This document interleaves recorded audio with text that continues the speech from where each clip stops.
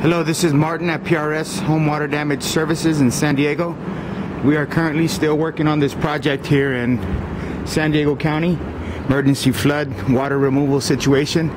As you can see, we have attempted to dry a few areas like the garage over the past few days, and we were not able to dry it within the timeline that we feel is safe. So we had to perform the removal of all drywall and insulation, or a large percentage of drywall and insulation from the garage to allow the exposed framing and wall cavities to dry. This is water coming from the dehumidifiers. So it is still drying in there, but the drywall has been removed. We'll walk the job. Everything else is dry in the home, the walls, except for the flooring. So we'll be removing the flooring today.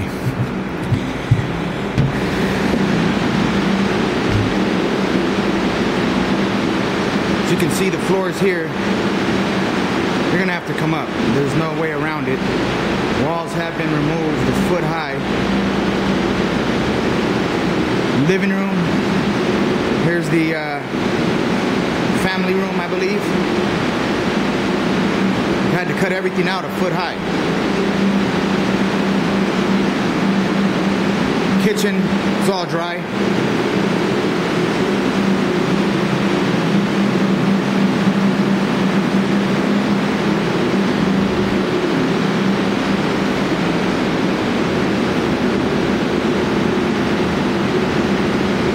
Hallway.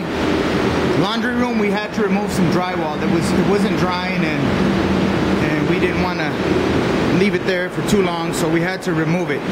It was insulated and it was exterior, so those walls usually must come out.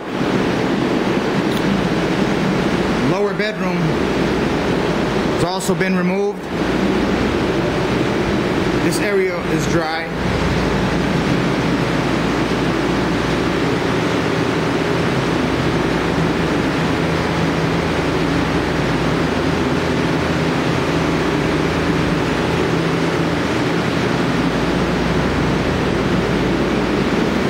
This bathroom is pretty much, we were able to dry it.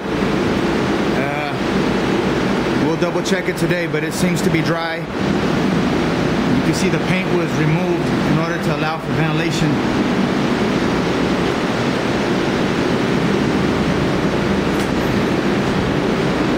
Now we're going into the garage. As you will note, we had to remove the drywall, exterior walls. Ceiling had to come out, and the walls is double drywall in the ceiling. 2 layers of drywall, as you can see, that had to come out. This portion right here was fine.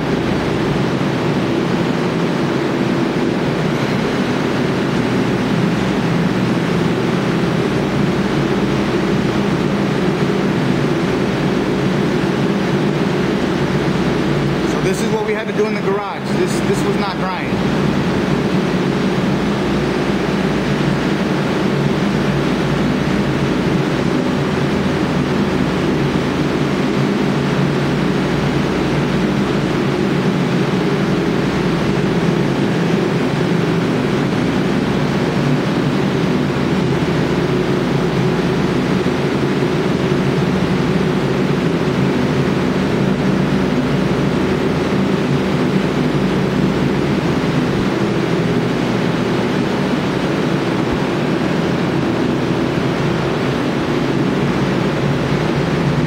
This is what we had to do in the garage.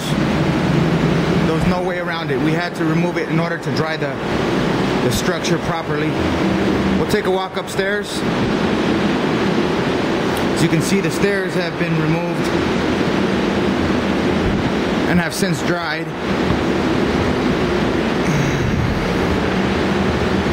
Upstairs, we'll double check it today.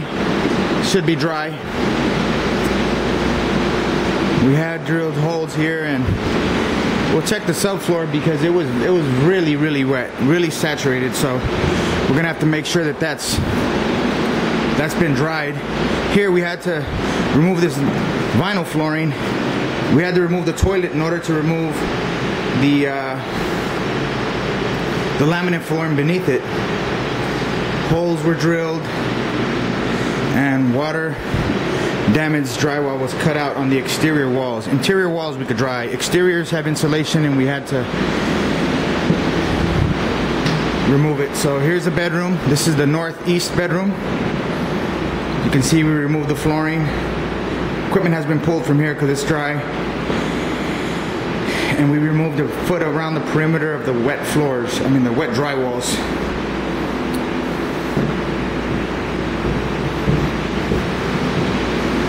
So this is the southeast bedroom. Same scenario.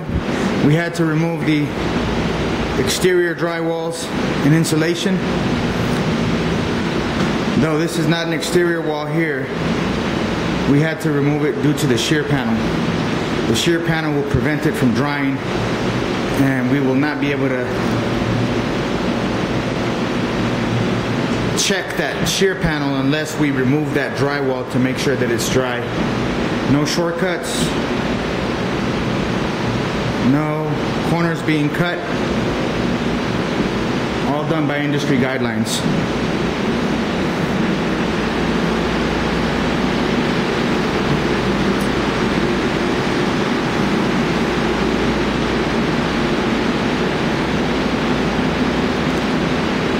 So this is Martin at PRS Home Water Damage Services. We're continuously working on this large flood, and we'll continue to update the videos as they come in. But our plan today is to remove the flooring. This is Martin at PRS.